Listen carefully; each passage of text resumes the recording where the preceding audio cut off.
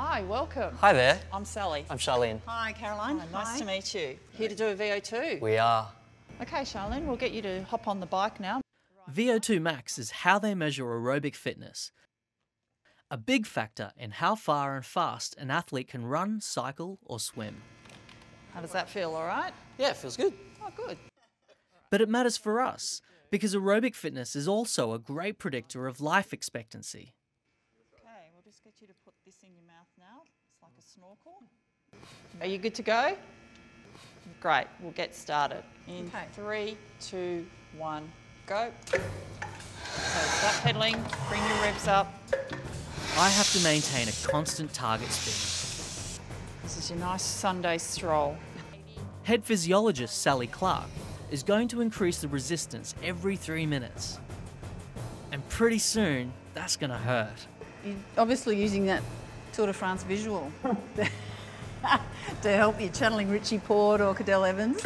I can see that his VO2 is, over time, is going up slowly. So at the moment, it's sitting on 32 mils per kilo. Okay. So he's on his way to his max.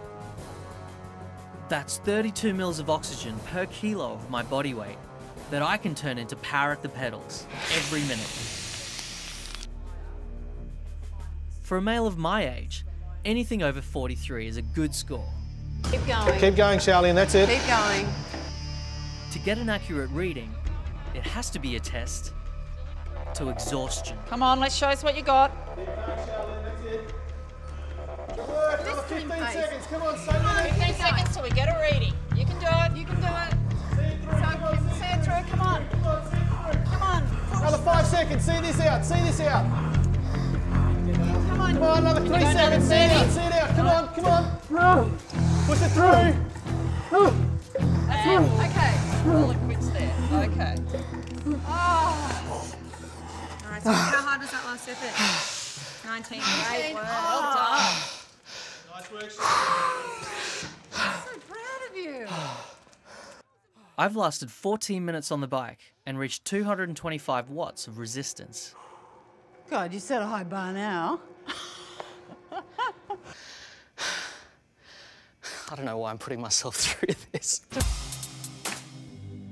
Earlier I discovered that high intensity exercise can get me fit much faster. Some claim going all out for as little as 3 minutes a week can be as effective as hours at moderate intensities. And as someone with even less time than willpower, that's got to be a good thing. That's it. You're doing well. So I've asked resident taskmaster, Sally Clark, to show me how it's done. I want to see how much it hurts. I can feel the resistance. You're still talking though. I am still talking. You're trying to shut me up, Sally. There are lots of ways to do high intensity training, but instead of all out bursts, I'm trying an easier version.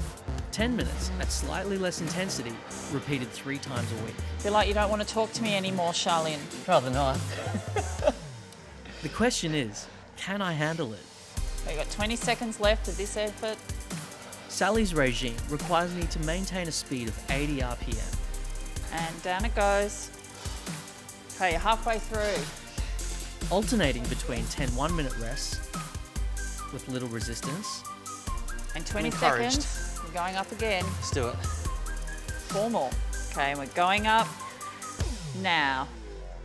and 10 1-minute sprints with the resistance cranked up high to push my heart rate to 90% of my maximum.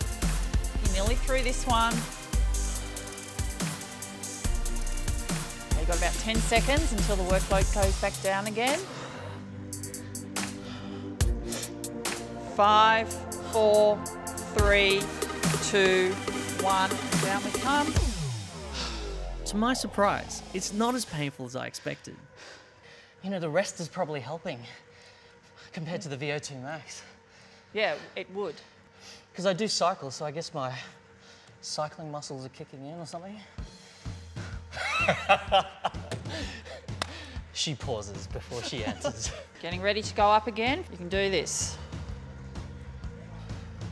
Now, apart from aching calves, pounding heart, and lots of sweat, I'm not entirely sure what's happening to my body. or how this intensity makes such a big difference.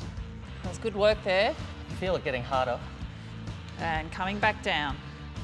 While there's plenty of evidence that HIIT delivers exercise benefits in less time, science is only just beginning to understand why.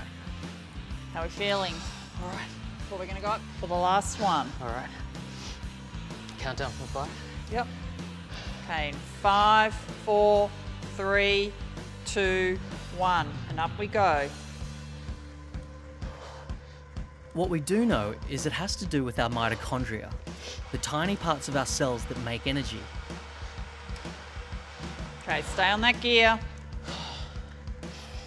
When we stress our muscle cells with high intensity exercise, it triggers regeneration of the mitochondria, increasing their number and improving their performance.